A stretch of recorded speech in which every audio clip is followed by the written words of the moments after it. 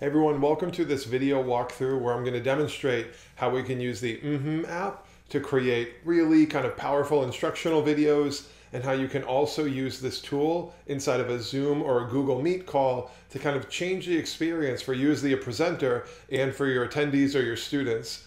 So I think the biggest thing that the app allows us to do is kind of take our content, our slides or the images that we'd like to refer to, and instead of having to do a screen share with that image, we can simply add it into our experience like we have now.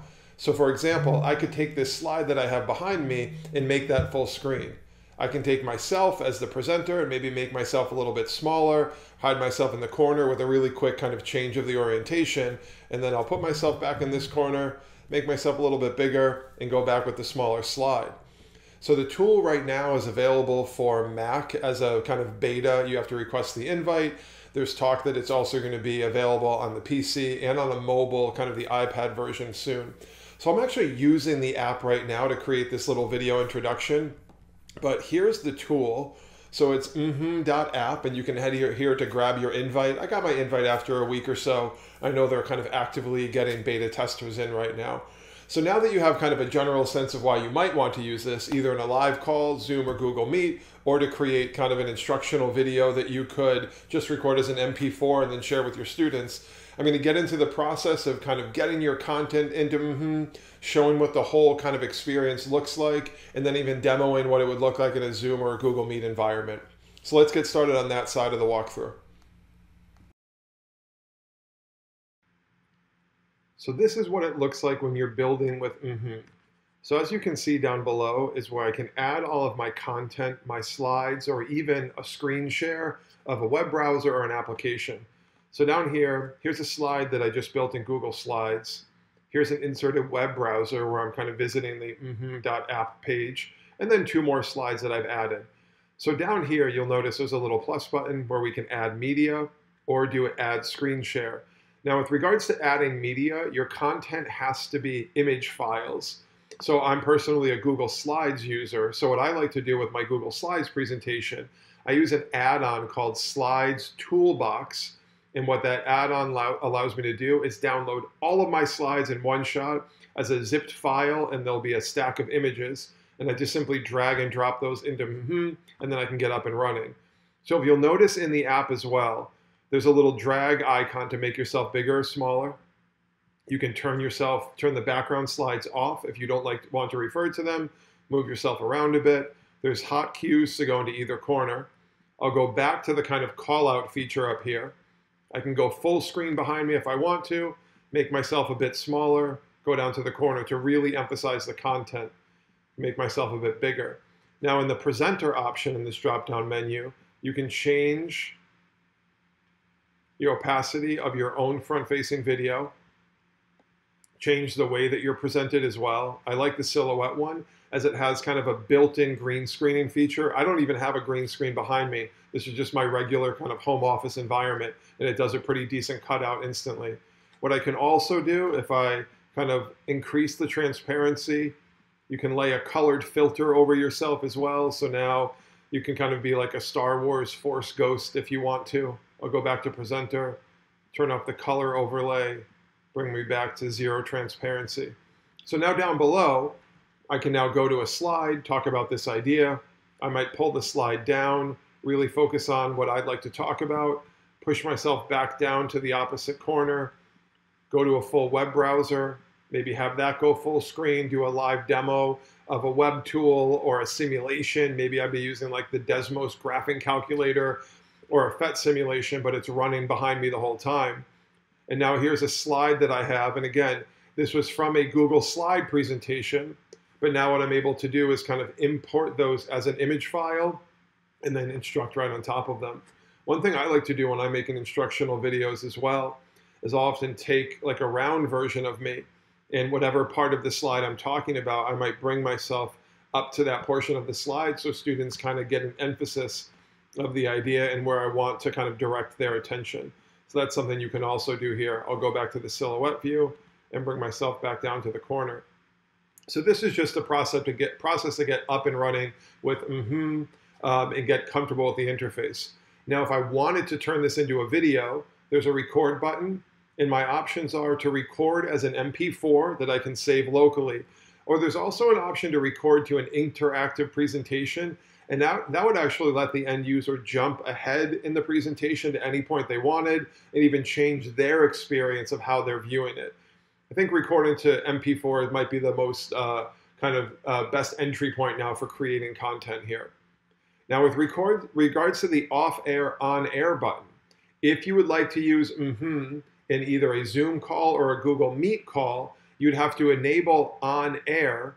And what that's going to do is allow in those other video conferencing tools to select mmhmm as your camera instead of your front-facing camera.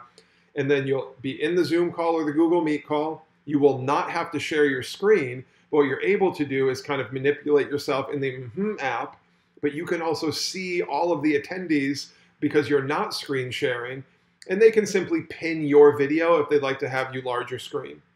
So I'm going to leave this on air for now. And now what we're going to do in the video is shift to the process of using the mmhmm app in a video conferencing tool like Zoom or Google Meet. So let's check that process out.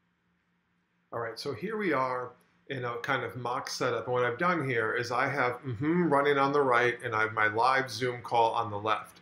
So if you notice in my Zoom call right now, I'm using my front-facing camera, a kind of normal setup. And if I wanted to share information, I'd have to do a screen share and then I lose the view of my participants. Now to the right of me, I have mmhmm running at the same time. So watch what I'll do now. I'm going to toggle my Zoom camera over to the mmhmm camera. Now everything I'm doing in the mmhmm app, I'm able to kind of manipulate there. And if I had participants in the room with me, I could still see them in tiled mode, or I can pin another presenter if I want to. So now as I'm jumping through my slides in the mmhmm app, I can manipulate myself in the app, but it's presented that way in real time over in Zoom. And I can demo this in Google Meet as well. If I go to my web browser, now I can navigate the web. I would leave mmhmm, leave Zoom, because it's still doing a screen share in mmhmm, but it's using the front-facing camera also. So I'm jumping through my slides, providing instruction as I normally would. So I don't ever have to initiate a screen share. What I tell other participants in the Zoom call to do is hover over my video and pin the video so it goes full screen for them, but I still want to see everyone.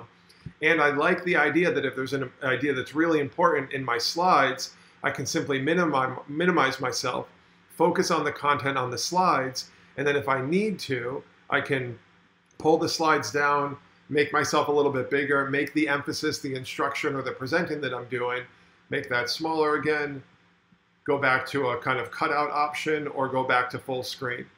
And again, just like before, I can even hide myself for a moment if I need to, turn myself back on, or make myself a little more transparent to really focus on the ideas in the presentation.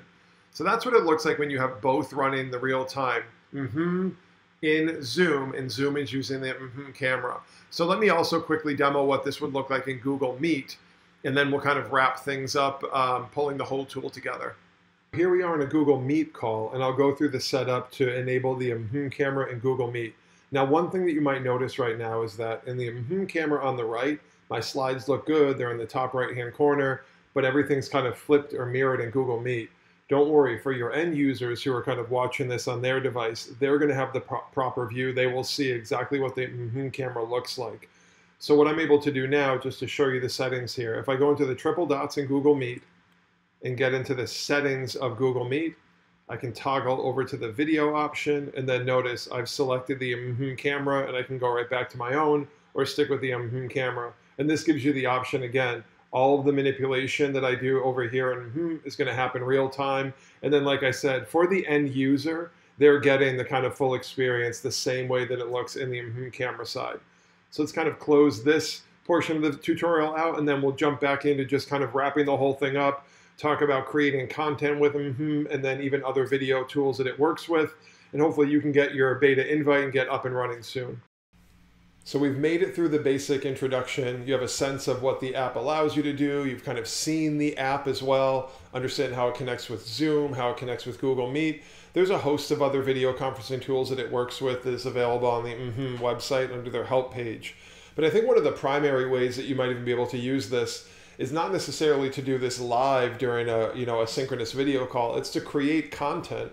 So taking your existing content and then turning it into an instructional video where you can kind of minimize your presence in the video and draw attention up here. Quickly turning yourself off to bring attention on what's going on with the slides in the background or the media or the image or whatever might be back there, and then jumping back to have yourself in the session.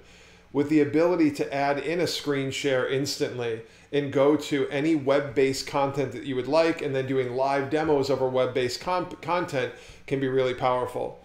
So again, like I mentioned earlier, mmhmm is available right now on the Mac platform. They're working on the PC side of it. Hopefully that comes out soon. It is a beta tool right now. They've kind of mentioned the fact that during the summer, while it's under beta testing, it's going to be free. And then kind of moving forward, there'll be a free version and a paid version. But I think as a creation tool for teachers, it's really intuitive once you get up and running with simply using the app to create instructional video. So like I said, good luck. I hope you have success with the tool. Get an invite and start creating content yourself.